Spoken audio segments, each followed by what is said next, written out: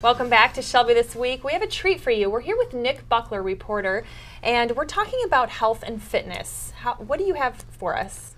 Well, Meg, thanks for having me back. And I know a lot of people are just like me, where they want to kind of improve on their fitness, and they just don't know how to get started. I'm going to be training for the Running with Heroes run that you mentioned earlier, and I'm just not really in the best shape. I'm kind of more of a couch kind of guy, and there's an app called Couch to 5K that is good to get started for people like myself. So I turned to a certified personal trainer, and he's a good friend of mine, Tarek Makled, and I met with him earlier in the week, and he showed me just how to get started.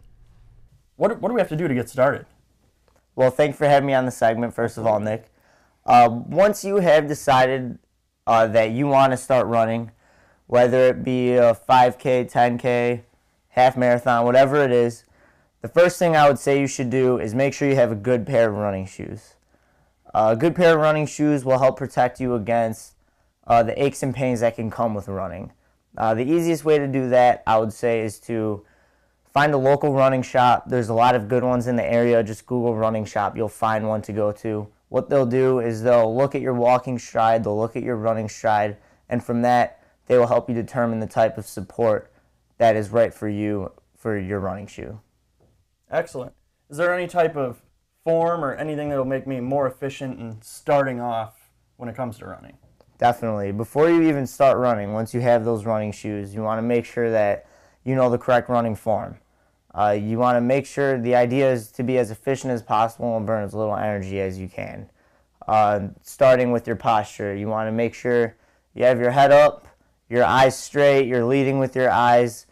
Shoulders, you want them to be nice and relaxed and loose. You don't want to be tight and tense. Next thing, your elbows, your arms.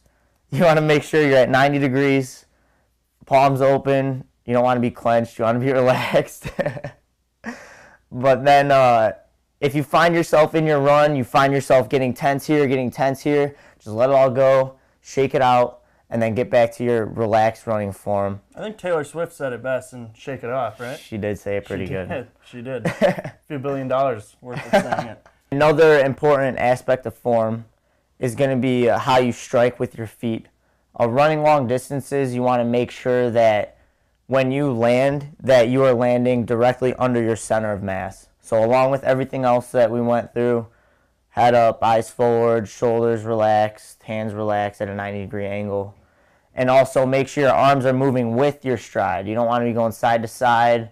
Outside, you want to be as efficient as possible in your running. Okay, that's good to know. Can I still eat McDonald's or Wendy's and just chug Pops all the time, or do I kind of have to structure my diet a little bit? Not all the time. Cheating's okay every now and then. You know, we're all human.